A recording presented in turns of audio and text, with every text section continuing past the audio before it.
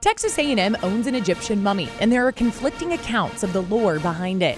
Around the 1910s, the first dean of the School of Veterinary Medicine, Mark Francis, bought a mummy and brought it to campus. Its legend grew. The mummy was falsely labeled a tax collector for an Egyptian pharaoh. The hieroglyphics on the coffin were roughly translated, giving the mummy its first name, ANHHRH3CPJ. It soon became tradition to force freshman cadets to memorize the name and recite it on command when asked who is the oldest man on campus. When Dr. Francis died in 1936, he donated his collections to the university. For nearly 3 decades, the mummy lived in a campus museum, where the Langford Architecture Center now stands.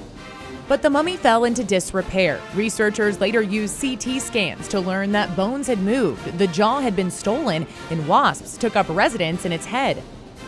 In 1970, A&M shipped the mummy to the Houston Museum of Natural Science, where it remains on permanent loan today in the Hall of Ancient Egypt. That's where the hieroglyphics were correctly translated, giving him the name Ankh. The mummy's tale is so strange, it's the subject of a new book coming out later this year.